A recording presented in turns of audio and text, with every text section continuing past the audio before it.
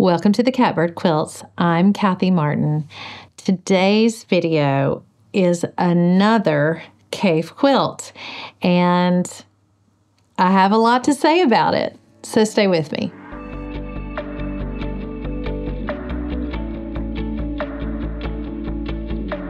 So this Kaffe Fassett quilt is the second in a series of two, and it all started with a fat quarter bundle that a friend, viewer, patron sent me, and I was blown away by not only her generosity, but by the beauty and vibrancy of the fat quarter bundle. And if you saw that first Kaffe Fassett quilt finish that I called the purple cave because it had a lot of purple fabrics in it. Upon receiving the bundle, I stopped by the thrift store and found 3 shirts, maybe 4, that matched fabrics in the bundle and was just like, oh my goodness, like it's meant to be. And got them home and kind of started pairing up fabrics together and realized that the shirts that I had found and the fabric that matched it was in the cool family of colors. So purples, blue, the green family that was on the blue side, turquoise, just kind of all of that cool colors. So I used those cool colors along with some gray linen and shirts and made the first cave quilt. And what that left was all of these warm fabrics. And if you saw that video, I did a whole video on the fabric pull for the warm colors. And I stumbled onto, I think a viewer actually turned me on to Inspired Quilting by Leah Louise and decided that it was time to do flying geese. So I did the 4 at a time flying geese using warm Kaffe Fassett fabrics and shirts. And now I have the completed quilt here to show you. So let me spread it out so you can see it.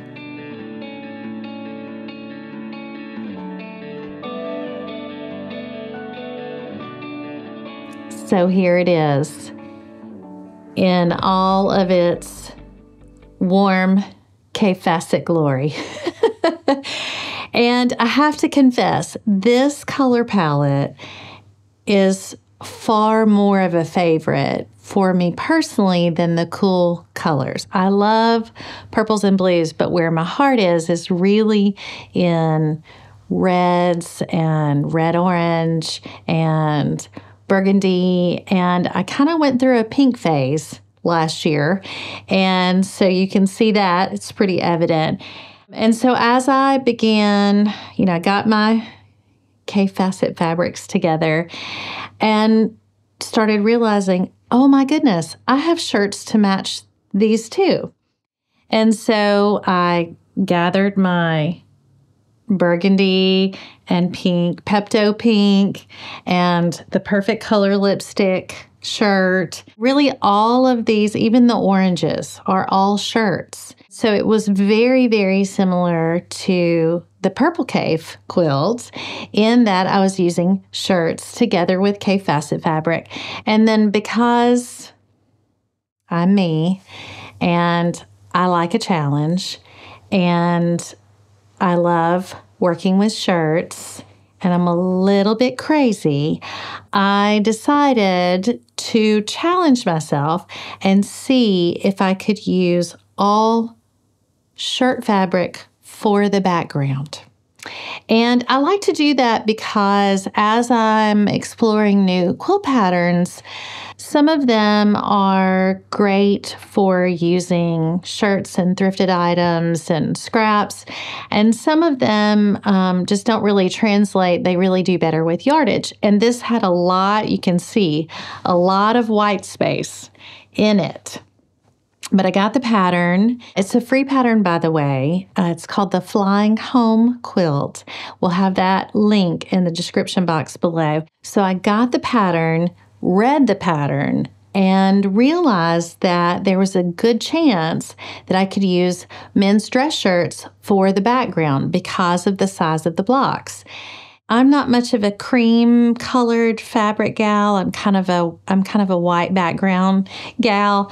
And so I dug through all my men's shirts and found all the white shirts, and just as a backup, because I had no idea how many I would use. I think I used 3 in total, by the way, maybe 4. And I was able to get all these big pieces out of the backs of the shirts and some fronts, and started putting it together and had so much fun making flying geese. I really thought when I started that flying geese were going to be hard to make. And I guess maybe if I did them one at a time, but I used the Leah Louise 4 at a time flying geese method and really just enjoyed it. Now, trimming is not a delight. Every time I would get out a new fabric, I would be like, oh, I love this one. Or, oh, this one is weird, but I think it'll work. So the only hiccup really that I had the oranges, I had the pinks, I had the burgundy and the Bordeaux, and I needed like one other solid shirt fabric. I went through my whole stash. I tried a lime green. I tried kind of an avocado green. I tried an olive looking one. And in the end, I ended up with this brown mustard color. I thought to myself, this is going to stick out like a sore thumb. But I kind of just went with it. It's that same color is present in so many of the blocks. It's in this one next to it. It's in this one that's like Jupiter. There's a ribbon of this exact color in probably 4 or 5 of the blocks. And so I kind of just like, I'm going for it. Around that same time period, and while I'm in my pink phase, another friend and viewer sent me a Kaffe Fassett jelly roll. And this jelly roll happened to have a lot of these same fabrics. And they were all in this color palette, all in the same color family. I just was like, oh my goodness. So first of all, how generous. Second of all, that's so cool. Third of all, oh my gosh, more Kaffe Fassett fabric. What am I going to do with that? So I got all the pieces made, laid it out, did every iteration you can imagine, trying to figure out which ones went in the center and which ones went in the edge and how to orient them. And really, I tried to, like, the center piece has that kind of windmill feel. And so the ones that were directional, I tried to kind of turn them so that it went the way it would naturally be. And then on these corner pieces, I oriented them a little more horizontally, just, I don't know, for the heck of it. Actually, yes, that is horizontal. For a second there, I was doubting whether it was vertical or horizontal because that's where I am in my life. So I got the whole quilt top put together without the border.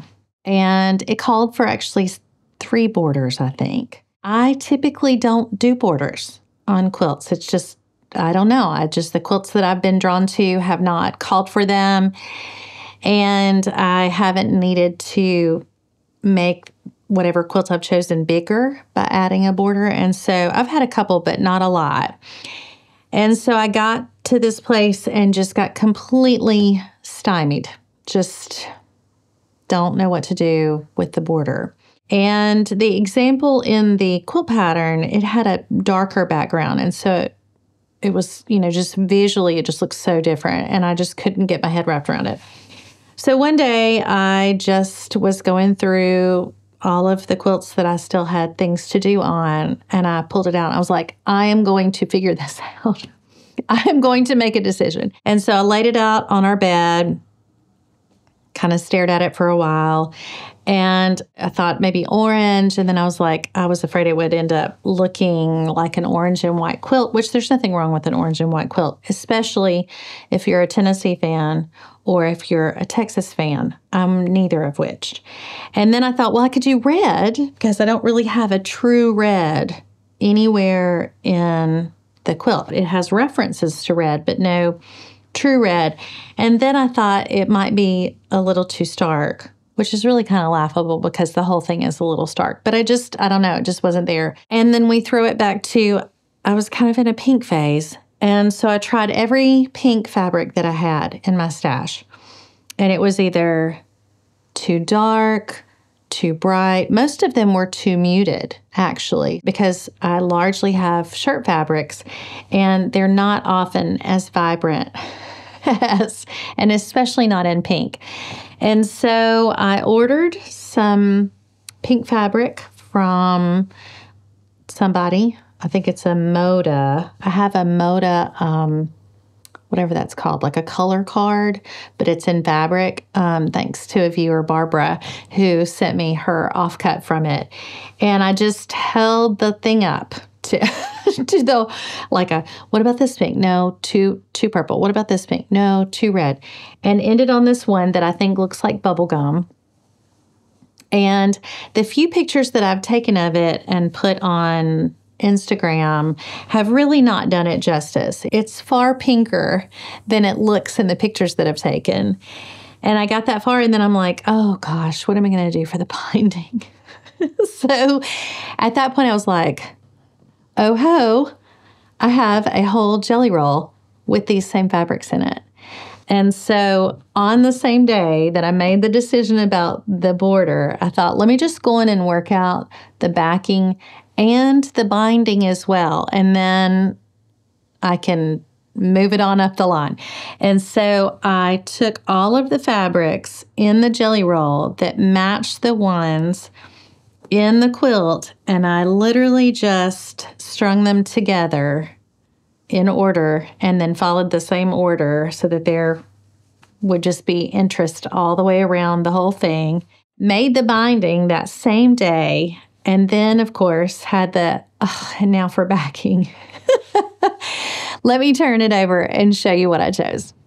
So I looked through all of my backings, and by backings, what I mean by that is sheets that I have bought from the thrift store for $1.99.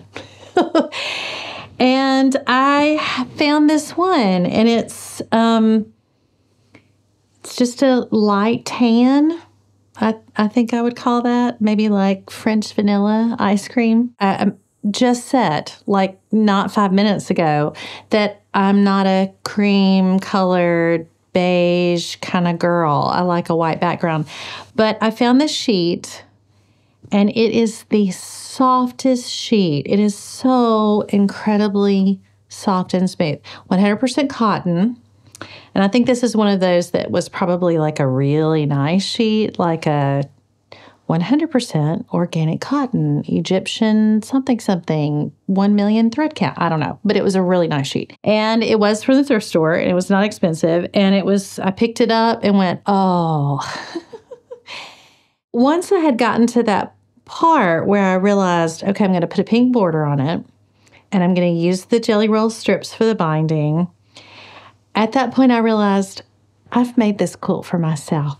And I really didn't go into it with that plan. A lot of times I'll make a quilt just because I feel compelled to make it. And then somewhere in the process, I feel like it's revealed to me the true owner of the quilt. It might be somebody that it's just the perfect color for them, or someone who I've been thinking of that I know would love it. And I got this far and was like, I think this is my quilt. I think I just made myself a quilt. I laughed about the tan because I'm not really a tan kind of girl. I tend to be gray and white and stark contrast. But it was so soft, and there's so much going on the front that it just seemed like the perfect backing. And it's just kind of yeah, it's just what I feel like was a needed calming plane against the fiery, hot colors on the front. And especially knowing that the binding was going to set off on the back as well, it just seemed like the perfect backing. So I committed to it, got it all together, and then had the, how is this going to be quilted?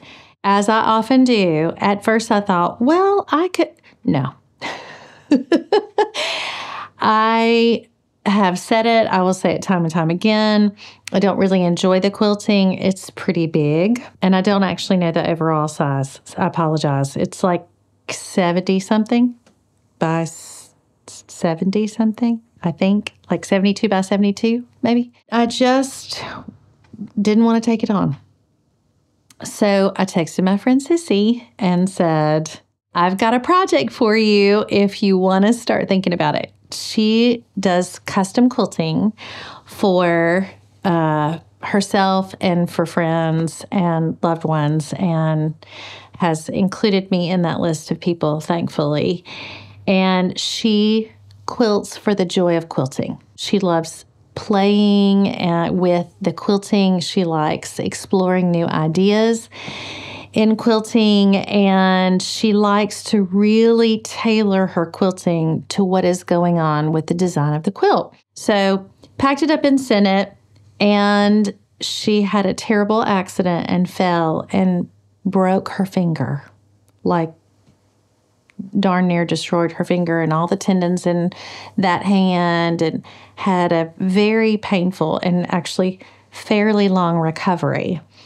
And she texted me and was like, oh my gosh, you're not going to believe this. I've had an accident. I've had to have surgery on my hand. And she's like, I'm not going to be able to do your quilt for weeks and weeks. And I was like, it is not a rush. No one is sitting around waiting on this quilt. It's for me. So you do it when you feel like it, and when you're able, and when you want to. So while she was recovering, because she's a retired teacher and loves learning just about as much as I do, if not more, she watched quilting videos. And so essentially, her whole time that she was in PT and recovery from surgery, and then just all of the recovery time when she was unable to sew or quilt, she used in personal instruction and research. So I got the benefit of that, all of that online instruction that she wanted for herself. And so she would send me a link, look at this video from so-and-so and tell me what you think about how she handled those angles. Or I really think that like bubbles and swirls would look great together, especially in the white space. And I'd be, I concur. That is great. Ooh, I love that video. How does she do all that? You know, that kind of thing. So we went back and forth, and then she finally recovered, and she's like, your quilt is going on the long arm today. We were both ecstatic. She confessed to me later that she was actually really intimidated because there is so much white space. So there's that central focal part of the flying geese coming together in what I called a windmill. And then there's all of this white space. And she wanted to honor the shape and style of the geese as geese. And then she wanted to honor all of the white space. And we knew it needed something curvy and round. And so in the end, what she did with the quilting, it really is phenomenal quilting, truly. She outlined all of the elements of the design, of the piecing, and then did curved quilting within each geese, kind of coming together to the point. And you can see that it is just lovely work. So it highlights the shape of almost like a real flying goose or a group of geese flying. We both liked the kind of the analogy of they are flying geese in the sky. In between each of the flying geese, she did a looped pattern that is different from the sky, but also different from the flying geese. It's like a nice transition between all of these swirls and bubbles, or clouds, as it were, and the geese. She got the whole kind of kit and caboodle done, and then got to the border. I was like, which if you could see up close the work that she did, I mean, I would have been like, after one flying geese. She did a lot of ruler work, just a lot of, the whole swirls and then back into bubbles. And she told me that one of her members of she has a quilt group that she's a part of. They said, how do you know when to do bubbles and when to do spirals? And she said, I do spirals until I get tired of doing spirals, and then I do bubbles for a while. And then when I'm tired of doing bubbles, or pebbles, if you would prefer, when I get tired of doing bubbles, I go back to spirals.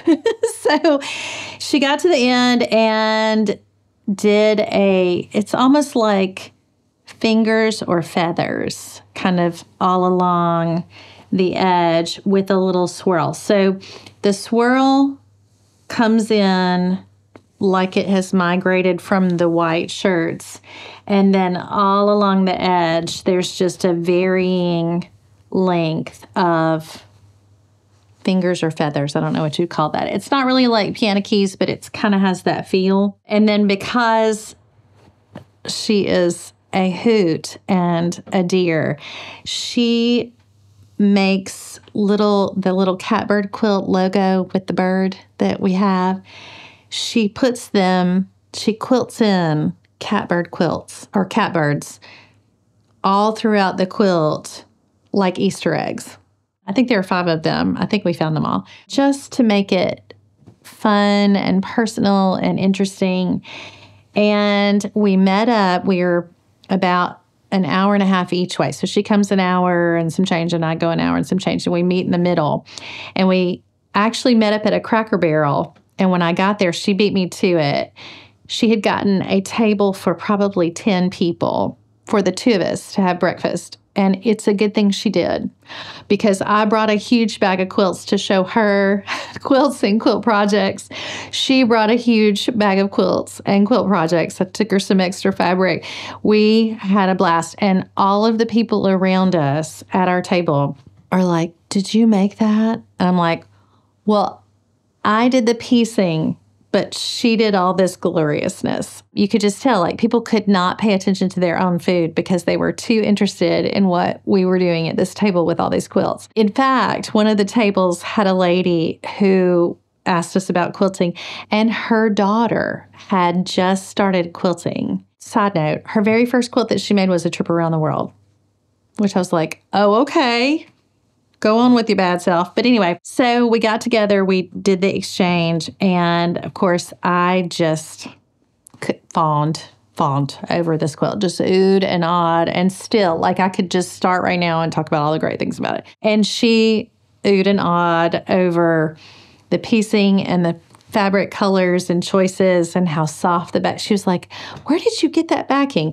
It was a sheet from the thrift store. So we, dished the dish about the quilt and had the best time. It was actually on my drive home from that meetup that I started noticing the changing leaves and all the colors of green in the trees in the mountainous area that we were. And that was the start of the tangled quilt that I recently did. Got it back, got it all washed, and it has actually been on my bed since then. I fight between it and my linen quilt, because if it's hot, I use the linen quilt. Sometimes I use them together. It is so happy and bright and warm. It's both. It's warm because it's a quilt. But the warmth of all of these oranges and reds and pinks, I don't know. It's like simultaneously that kind of fiery punch with the orange in the middle and all these electric Kaffe Fassett fabrics. When I first saw, I thought, what am I going to do with that? And now I'm like, oh, they're so great. This one goes perfectly with this one, and this goes perfectly with this one. And to be able to do that marriage of Kaffe Fassett fabric and shirts, the background being shirts, but the border was Moda Solid. And then I used part of a jelly roll for the binding, but then a thrifted sheet on the back. It's such a great mix to me. And I guess it's just perfect that I ended up making a quilt for myself, because it's like this is who I am right here in this quilt. Just such a mix of wild, vibrant, expressive, and I mean, I'm not a man's shirt, but but I am an extension of the thrift store. So although this is my second Kaffe Fassett quilt, it will likely not be the last. People keep sending me Kaffe Fassett fabric, and I can't walk away from a challenge. And now that I know that I can play with these fabrics and make them work for me in my own way, I say, bring it on. I'm Kathy Martin. This is the Catbird Quilts. Thanks so much for watching.